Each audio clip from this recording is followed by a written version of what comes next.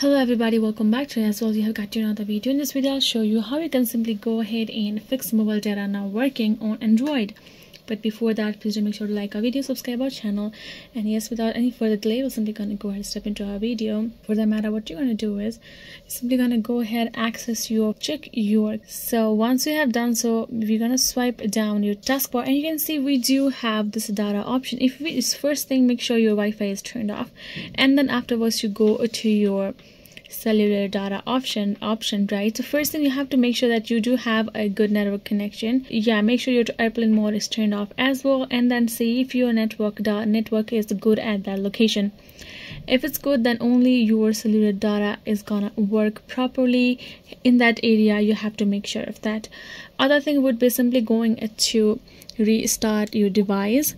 Go ahead, long press and restart your device once, and again go ahead, turn on your cellular data once. First thing would be simply turning it off and on, and then checking your network, and the third would be simply restarting your device.